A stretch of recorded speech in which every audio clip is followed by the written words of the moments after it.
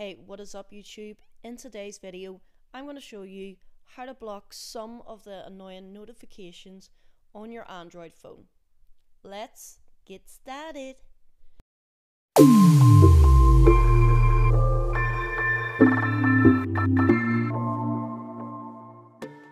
Hey everyone, welcome to Supreme Guru, where I help break down tech for you.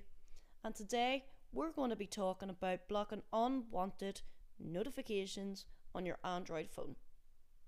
To get started, you need to hit up your settings and look for a setting that says notifications.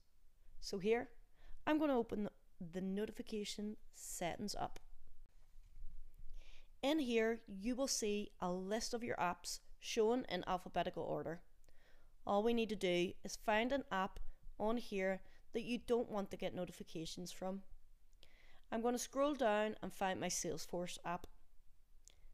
I'm going to tap into it, and here you can see we have a few options.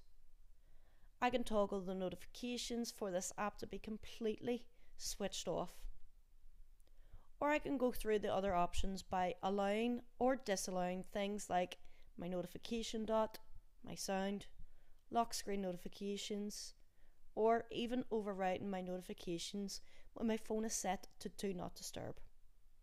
So if I want to still get a notification dot to show for my app, I would leave that on. An example of the notification dot is shown here on my Blue Mail app. I like the dot notification, so I'm going to keep that switched on.